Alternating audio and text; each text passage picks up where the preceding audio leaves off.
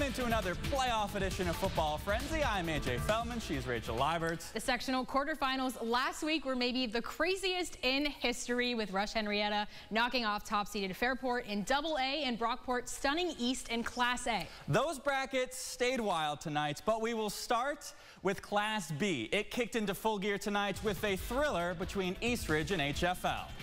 These two teams split in the regular season, the Lancers winning in triple OT the second time. Tied at 7 at the half, chaos breaks out. Dwayne Collins returns the second half kickoff, 72 yards for a touchdown for a 7-point lead. But on the next kickoff, Grady Guberle says, I can do that too. 90 yards to the house, back-to-back kickoff touchdowns were tied up at 14. Same score started the fourth. Christian Beason gets a big old hole and runs on through it. 43 yards to pay dirt. Eastridge takes a 21-14 lead. But the Cougars march right down the field. Owen Engolt takes the handoff, bullies his way in for the score. We are all tied up again. 2 minutes to play. HFL goes on a drive to the red zone. Ezra Gathercole, clutch 27-yard go-ahead field goal. So the Lancers need to answer. Benny Calixto steps up, finds Miles Hallman, and the Lancers are across midfield. But the drive would stall. Fourth down, 7 seconds left from the 33. Calixto lets it fly, and Collins goes up and gets the Hail Mary winner.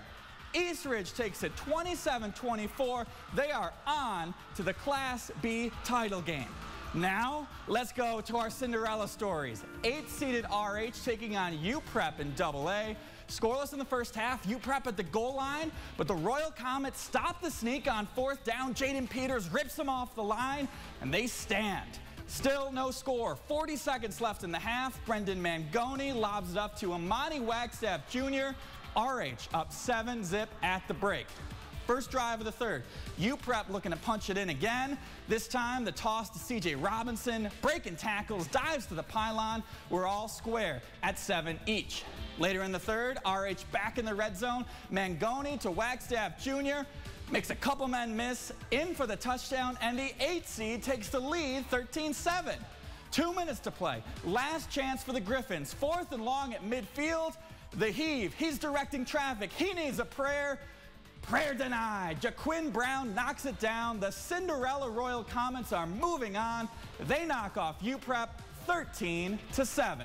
Now over to Class A. Canandaigua hosting Brockport. Blue Devils hoping their magic continues as well. Second quarter, Canandaigua trailing 7-6, but not for long. Drew Willamy dropping back, heaves it up to Nathan Brinza, finds him in the back of the end zone. Grey Wolves now up 12-7.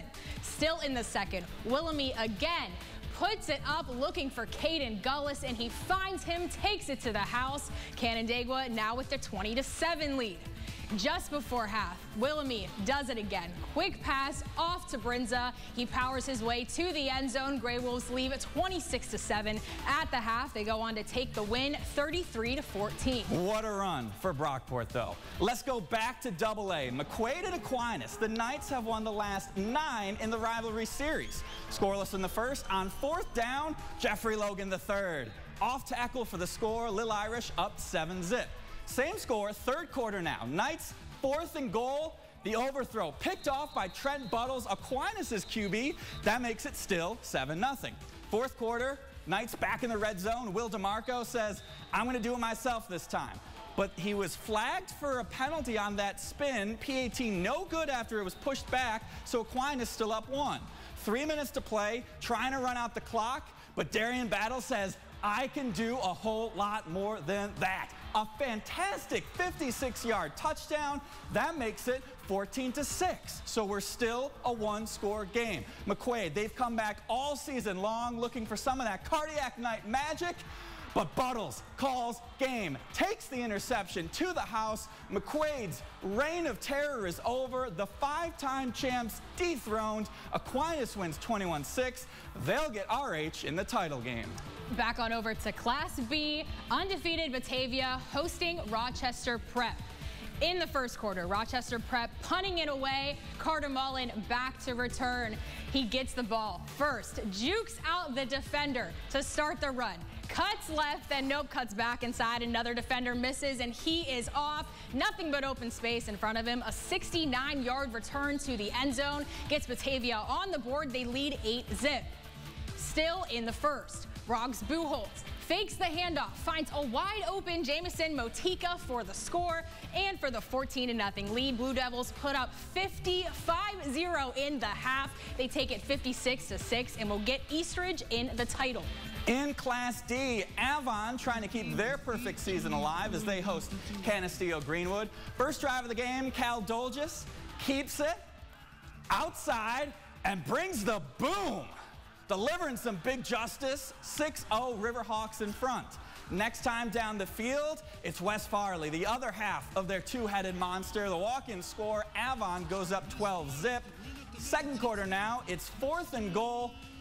And who else? Dolges, the stiff arm in for the score. Just some disrespectful football in the most respectful way possible. Avon wins 31-3. They'll get Alexander in the Class D title game. And finally, in the Wayne Finger Lakes Independent League, Palmac hosting Lions Sodas in the semis. Palmac with a 20-0 lead in the third, but the Lions looking to get something started. Marcus Asbury pass to Contrail Parker Jr. Cuts inside, makes the defender miss, and he is off. Down the sideline, takes it to the house for the touchdown, closes the gap 20-6 in the fourth.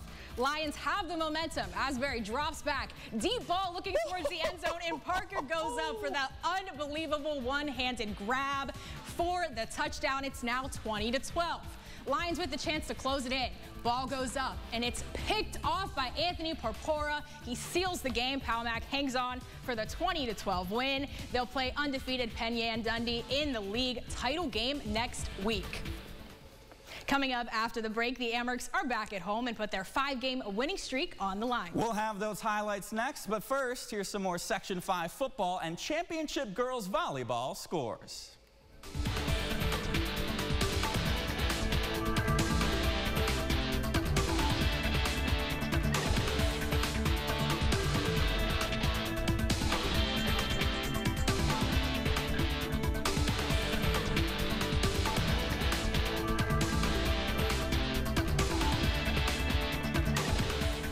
Coming up next week on Football Frenzy, it's sectional championship weekend, 6 games, 6 bricks on the line, and we've got you covered with wall-to-wall coverage. Friday, it's the Class AA final, Aquinas and the Cinderella Royal Comets, plus the 8-man final, Wayne Finger Lakes. And Saturday, we've got 4 games, and we'll have coverage all throughout Football Frenzy. For Rachel Liebert, I'm AJ Fellman. Thank you so much for watching. We'll have more playoff coverage tomorrow, and we will see you next time.